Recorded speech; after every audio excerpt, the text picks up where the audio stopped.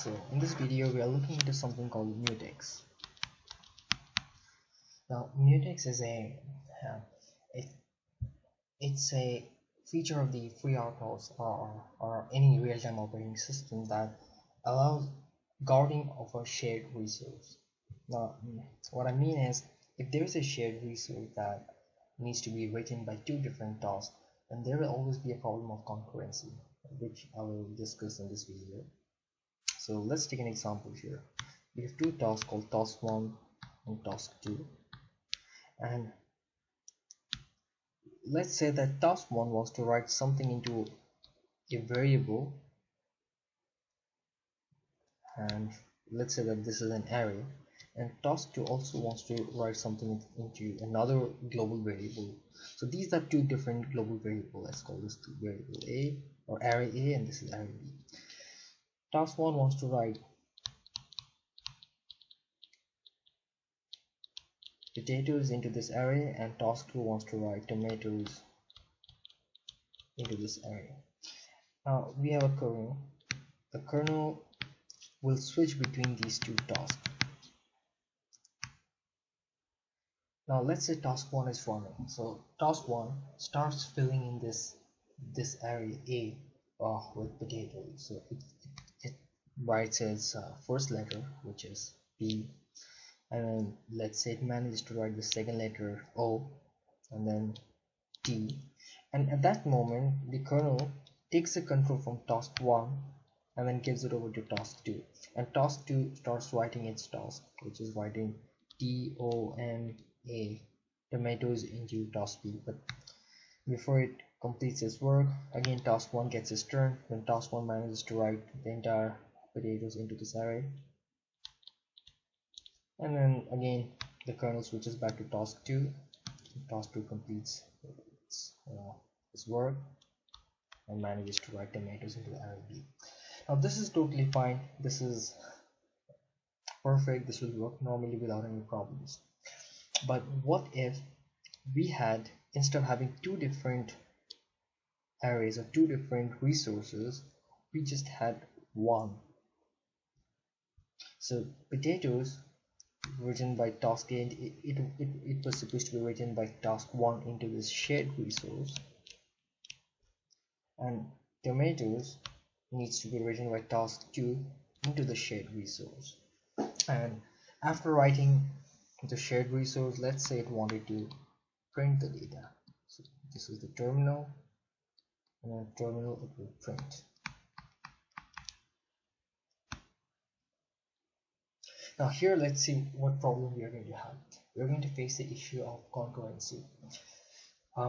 Task 1 gets it's trying to run, and then it starts writing P and then O into the shared resource, and before it completes writing T or any other letter, so it just wrote two of them, P and O, and then at that moment the kernel switches to task 2. Now task 2 does not know that this shared resource already has some data that is relevant, that is important for task 1. Without knowing that, it starts writing tomatoes into the shared resource. So it overwrites this thing and it starts writing TOM. And let's say before it completes, it just writes TO and then M. Before it completes writing ATOES, the kernel again switches back to task 1. Now task 1 had written PO, but now it continues writing TATOES. So it will start writing from here TATOES,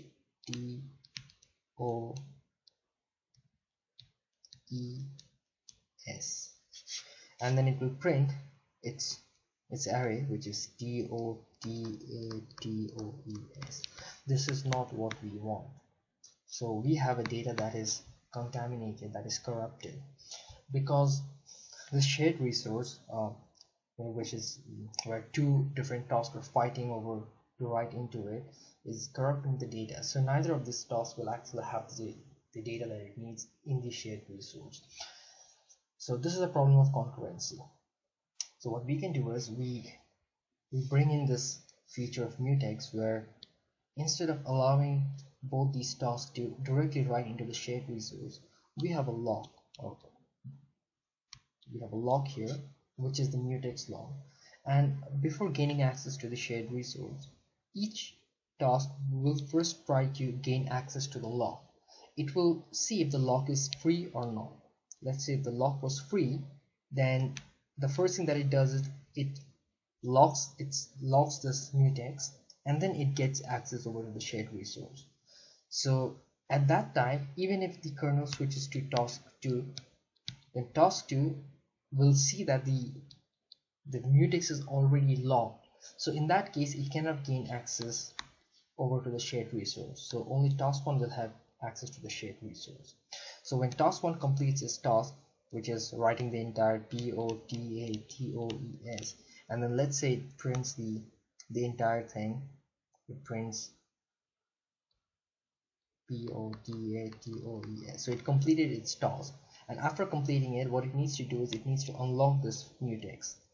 So the mutex is unlocked. So now when the kernel gives control to task 2, task 2 finds that the lock is free, or the mutex is free to be taken. So the task 2 takes the mutex for itself and then locks it, and then it starts writing whatever it wants to, which is TOTATOES. In that case, even if it is interrupted by task 1 will not be able to write anything into the shared resource. So mutex will guard the shared resource, allow only one task to have access to it at a time, and solve the problem of concurrency. And the problem of concurrency that we have seen here right now will only arise if both the tasks are trying to write into the shared resource. So you will not have a problem if one task is writing into it and the other task is reading from it. Then you don't have a problem of concurrency, and you don't need to use any mutex or anything to guard the shared resource. If you have two different tasks, both are trying to read from the shared resource, again you don't have a problem of concurrency. But you need to guard a resource when two different tasks are writing into it. So in the next video, we will look into an example where we have two tasks that are trying to write into a shared resource, and how we can use mutex in FreeRTOS.